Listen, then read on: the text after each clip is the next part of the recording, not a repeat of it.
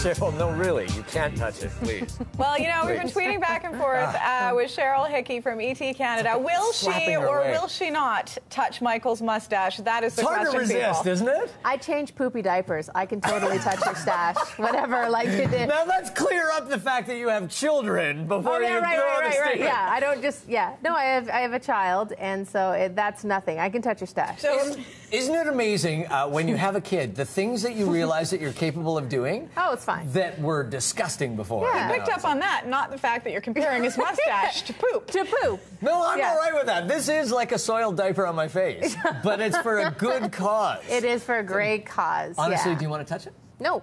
Cheryl, we have to say congratulations because you've got baby number 2 Yeah, on the way. thank you very much. And I have to say, excellent cop-out on having to go paddleboarding on the West Coast here in Vancouver. Did you plan this so Rick would have to do everything? Well, when they said that we were coming at this time of year, I thought, you know, I need to get pregnant so that it's rainy and cold. I don't want to go outside, and so Rick can... No, it just so happened it all worked out that way. I'm a little bit jealous because he's got amazing adventures, so... Are you really a little bit jealous? I am, because it is raining so hard outside. Yeah, I know, but there comes a point where it's just like you don't have to worry about the hair and you put on, like, the slickers and you just get in it and you go and you have fun. I mean, pre-marriage and pre-baby, I used to be really adventurous. I went skydiving, I drove race cars, I did all these really fun things. Yeah. And I still love doing them, except now I feel a little bit more responsible for a small person. I'm not talking about my husband, I'm talking about my baby. And so, so I can't do those things as much anymore. But we all know Rick Campanelli is the nicest guy in the world, and he'll do anything, right? Yeah, I don't know if he would have said no, even if they... Yeah, we got a big note from the big boss. He's doing, A, a lot of stuff, and B, you have pregnancy brain, so you can't remember a lot of stuff. That's the truth of it, and I'm not going to lie. He's paddleboarding with Olympian Simon Whitfield, bald eagle viewing with Twilight Swowo, sledding with gold medalist John Montgomery, dog sledding with Olympian... Ashley McIver. Yeah. So he's... what else is he doing? Got it all going on. Oh, we've also got exclusive footage from Daniel Radcliffe's film Horns. So he's there and he's everywhere. Squamish. Yeah. So it rains really hard in Squamish. Like, if it's raining hard here, Squamish will be like a waterfall. I know. You know what, though? I think he loves adventure. You know that. He loves getting out and doing things like that. Do you ever try and make him mad? Because he's the nicest guy in Canada, right? He's always smiling. Well, yeah. He is. Just keep in mind, he's not here. He probably won't see this. He's totally, No, he is the nicest guy in television, for sure. But I keep telling him he needs to let a little bit of it out because you don't want him to become the passive-aggressive guy, and then when he's 50, he's upset, right? So what you're saying is he's just repressing all that frustration and anger. Nobody can be that happy. I agree. Come on. I agree. We all love our days, don't we? Or maybe I'm just a really angry person. I don't know. But no, he is truthfully... so sweet. Yeah, I love him. He's wonderful. Okay, let's talk about Oprah Winfrey, because you got to interview Oprah. What was that like? It was with everybody. She was just as approachable that you would hope and dream that she kind of was. We sat back.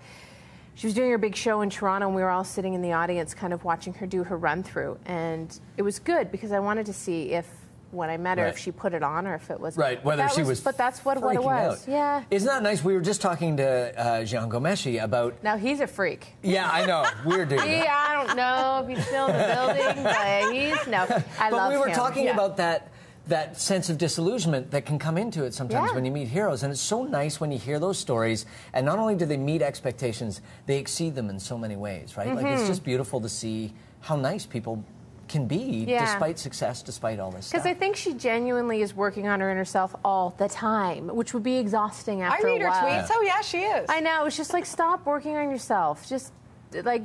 Make a mistake, you know? Was it intimidating? You and Rick make mistakes. I know. But was it intimidating interviewing Oprah, of all people? You know, on most days, I think it probably would have been, but on that particular day, I had the flu. So right leading up to the interview, it was on a Saturday, I was laying on the floor playing Thomas the Train with my son. I was just like, yeah, okay. And so I wasn't... You know, you couldn't get inside your head. No, and then when I actually sat down with her, I got this surge of, oh my Oprah-ness. And so I'm kind of glad that I was focusing on the other stuff as opposed to focusing on what a big deal it was to be interviewing Oprah, because she's a big deal. Isn't it crazy when you go through your career, and I think we probably all have a little bit of this, but when you go through your career and you think of all the things that have happened leading up to what you do, it's pretty amazing, isn't it? I mean, you must give your head a shake sometimes and be like, wow, this is a great job. Yeah, it is a really great job. And I think what makes it great, and you guys probably say the same about your crew, I really, truly wish our viewers could see and meet and see some of the goofy and interesting fun that goes into just making our show. You guys should live stream your show. That's actually part of the reason why we started live streaming. So everybody can see the nonsense. We were here getting... Why did we come here? Why in the fall? Oh, why in the fall? It's called November Rain for a reason. Yeah, it's like... You need to talk to my boss, because we, when we were standing at their shooting today, we were thinking the same thing. April, May, they're gorgeous Yes. here. I think we're just equal opportunity. Right, show it all. We love every season. Do you have a favorite thing that you do? Very diplomatic, by the way. Do you have a favorite thing to do in Vancouver? I know we covered sushi last time, but... Not still. Not down Did you with try sushi. it last time? I did. Yeah. And it was okay. It wasn't okay enough for me to want it again. And I apologize to all the sushi farmers, people, everybody out there. The sushi people. The sushi makers and the lovers sushi rollers. and the eater rollers. I just don't like it. I'm so sorry. So now, did you go full sushi, or did you try something innocuous like a cucumber roll? I sashimi'd everything, and I just did not like it.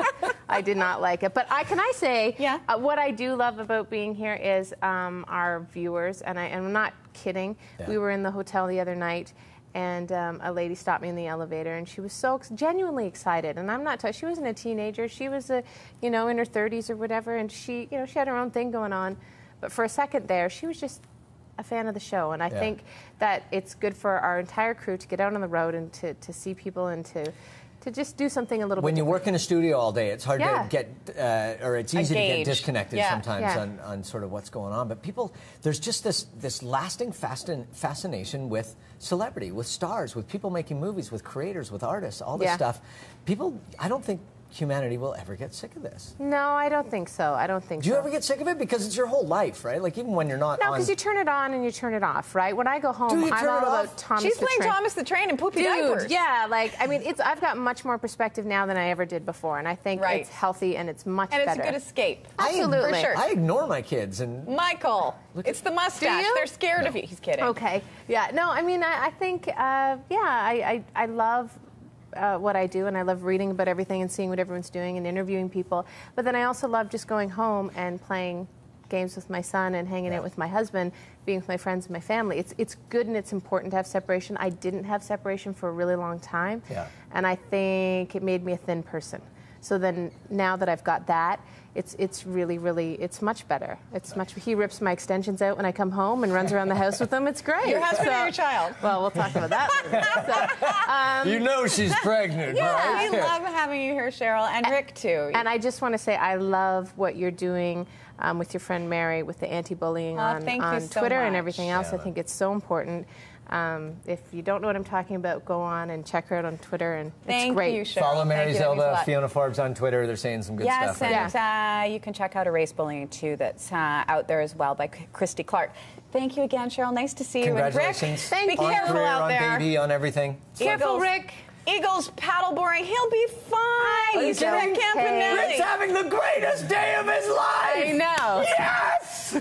Until he's 50, and then he's going to get mad at all of Canada. Everybody. Tune in. We're going to take a quick break. We'll be back with more right after this. Don't go away. Exactly. Rebranding. He just loses his mind.